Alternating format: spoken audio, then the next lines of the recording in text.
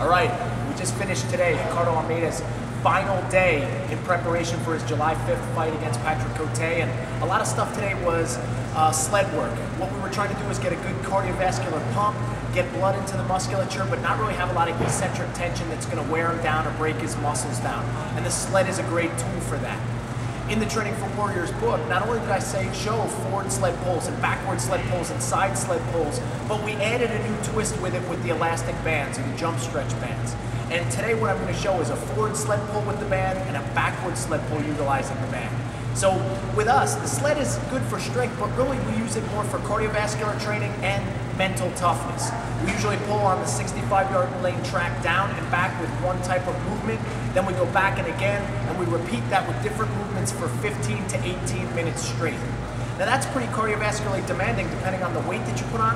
With the band, it makes it even worse because the smaller muscles of the body now being challenged with the bands as well as the legs, it's incredible. And when we do the sled work here, we do it all barefooted as well, which even creates more stress but more strength through the body. So with the band, and you can choose which band you use. I'm using a little bit of a higher tension band right now. You're gonna pull it, put it around the thumbs like so, and then under into the armpits. From there, you're gonna create tension on the actual sled, and then whatever step forward, you're gonna push with the opposite hand forward, just driving through.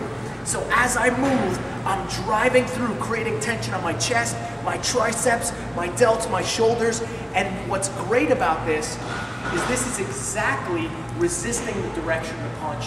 Instead of sometimes when people think of, man, I'll put weights in my hands, but when you put a weight in your hand, gravity is actually pulling it down, so it doesn't really mimic the motor program. Now, the next one is we're gonna do a backward sled pull. With the backward sled pull, what I'm gonna do now is work all the upper back and the pulling musculature, which we showed was important.